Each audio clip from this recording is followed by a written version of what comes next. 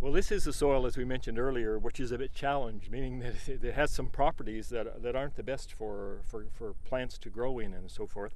But pedologically, or thinking of it from the point of view of soil formation and soil classification, this is a soil of the Solonetzic order. To be a soil of the Solonetzic order, the characteristic horizon we need to have is the BNT horizon, and this soil definitely has a BNT. So when you're keying out the soils, you come down to the point that it asks the question about whether or not the soil has a BNT horizon.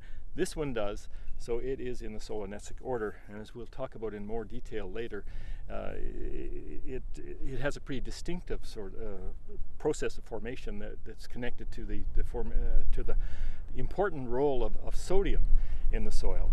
It's the sodium ions in the soil that are very important to the dispersion of clay and also to the dispersion, I guess you might say, of some of the organic matter and humus that causes the clay, under the influence of downward percolating water, basically rainwater moving through the soil, that just when you reach a point where there's the right amount of sodium on the soil disperses. That means that the clay particles and the organic matter exist rather than in aggregates or stuck together. It exists as individual particles, and it's those individual particles in that dispersed condition that move down in the soil to form the BNT horizon.